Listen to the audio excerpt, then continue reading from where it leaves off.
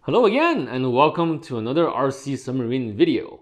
Now the subject of today's video will be this little submarine right here. Well, I say little, but as you can see, it's actually not that small in real life.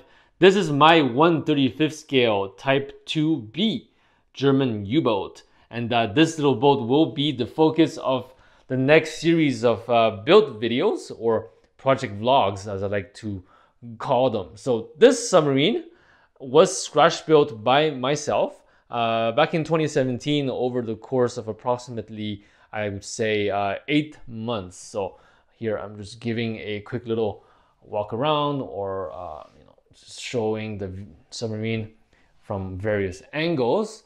But as I will show you very shortly with some work in progress pictures that I've taken in 2017.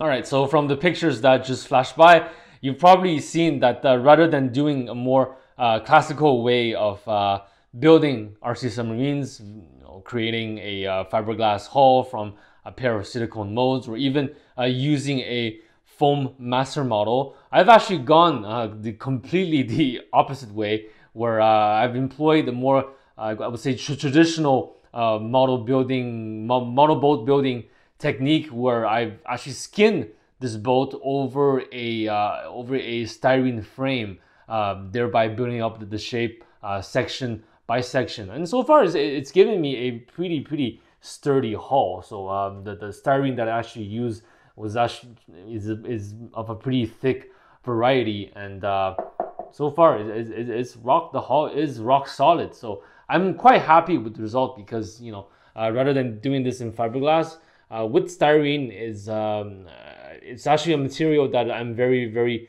familiar with in working.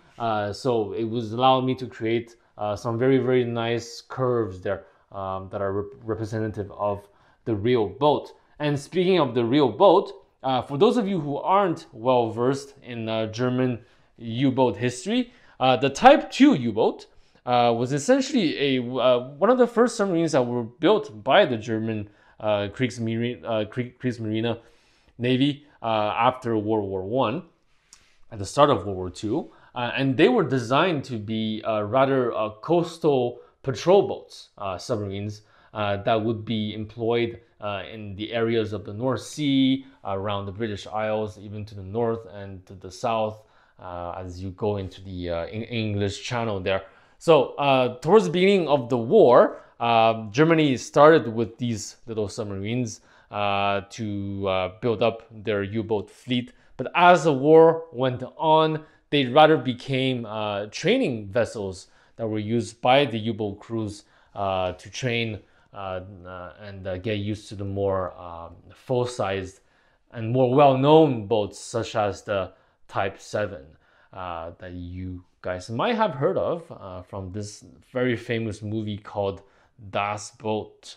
All right, so the Type 2 U-boat was actually eventually shipped by rail. There were a couple of them that were sent to the Black Sea to fight against the Soviet Union back then. And this boat that I've chosen to build, as you can see probably from the nameplate, is the U-21, and she's what you call, you might remember from the beginning of the video, a Type 2B. So this is the second sub-variant that was built that belongs to the Type 2 class of U-boats. This boat, as you can see, you probably noticed by now, has two noticeable gaps along towards the center section of the hull. And the reason for that is because I've actually built this boat to be actually can be separated into three main sections. You got the bow section, which ends right at the conning tower, and you got the stern section, which starts actually right after the conning tower, with the center section being sort of the core of the boat. So through the magic of video editing, I will get this hull separated into its three respective sections, and I'll show you guys what's going on inside. All right, so here we have the center section of the U-boat, and what you might notice right away is that this entire section is actually built around a series of PVC and ABS pipes that you can find at the plumbing store. This section in particular was actually built around two pieces of 3-inch to 4-inch ABS coupling that I've cemented together to form the midsection of the boat. And at either end are two 3.5-inch PVC couplings that are actually epoxied into place. And the idea here was to essentially make a pressure hull, very much like the Rio Type 2 U-boat, where this entire space here would be dry space for electronics and the ballast tank. And around this would be the outer skin of the boat, and between the two would be a wet space with water free flowing through. As you can see, the conning tower is attached to the rest of the midsection via these two bulkheads that you see on either side of this section. And the sort of the shortcoming that I had with this design was that this whole upper deck here isn't actually removable. Everything is in one spot. It is in one piece. So the next step of the build process is actually to get this upper deck separated. I'm gonna take my little razor saw and try to get this bulkhead separated so that I can actually remove the conning tower to punch some holes into the hull to allow water to flow in. And why, you might ask, is because I do plan on putting a more traditional watertight cylinder inside, and this is a 3-inch Lexan tube that I'll be using as my watertight cylinder. And up next, we've got the bow section of the boat. So if you notice here, I actually have to do a bit of repair because a little bit of the front diving plane guard has actually broken off, but that will be done in time. The bow section of the boat, if I were to flip this around, you can see inside that the triple torpedo tubes that are visible right there are actually not filled in. And the reason for that is because I wanted to have actual working torpedoes in this U-boat when I built her. So these tubes will be hopefully one day capable of firing 1/35 scale torpedoes that will be implemented into the build at some point. And there's really not much to say about this front section.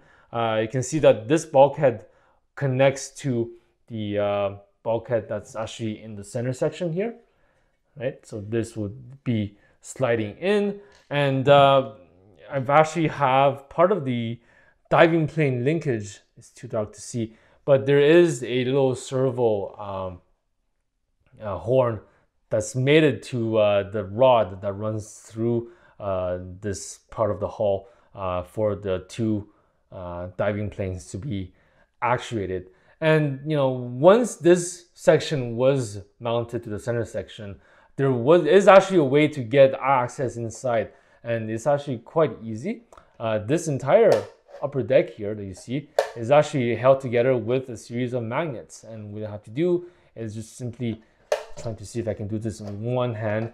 But if I lift this up and I slide this deck forward, there we go, you can see that the whole, actually this section of the upper deck can be taken off, and you can see the inside of the hull. So the way I would do it in my mind would be to connect this section with the center section, bolt up all the hex screws, open the upper deck here to connect the battery, close the upper deck, and then I will be ready to sail. But already you see it's a lot of assembly just to get the boat in the water. So one of the things that I would like to do in this build is to mount the bow section permanently to the center section of the U-boat. I actually plan on just gluing these two pieces together so that the two sections would form one entire bow section for the whole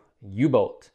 And with that being said, the stern section right here will be mounted to the watertight cylinder so that this whole stern assembly would then be sliding in and out of the bow section to access the batteries every time I want to run the boat. And as you can see, very similar to the way the front top deck was mounted, the stern top deck actually also slides out so that I can gain access to the linkages that are inside.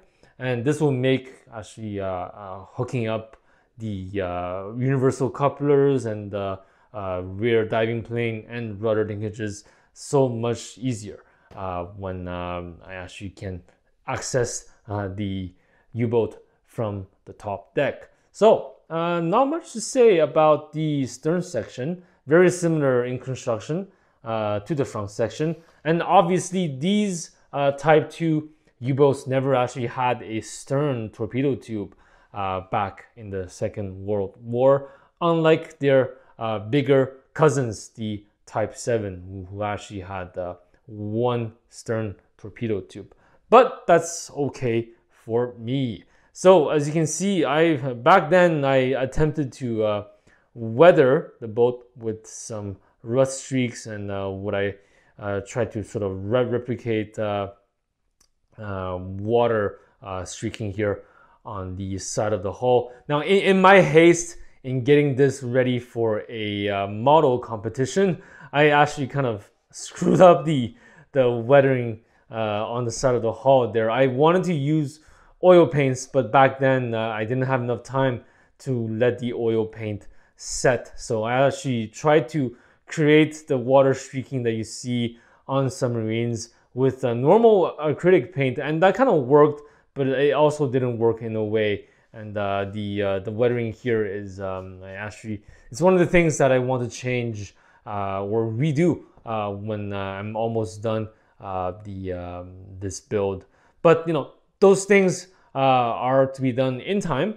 For now, the next immediate step, as I said, is to get the center section fixed up and to begin work on designing the internals for the watertight cylinder. So that's about it for this video. I hope you enjoyed this little project overview. You can see I've got the rest of the boat right there. And see you guys in the next few weeks as I post another update for this project. Thank you all, and we'll see you very, very soon.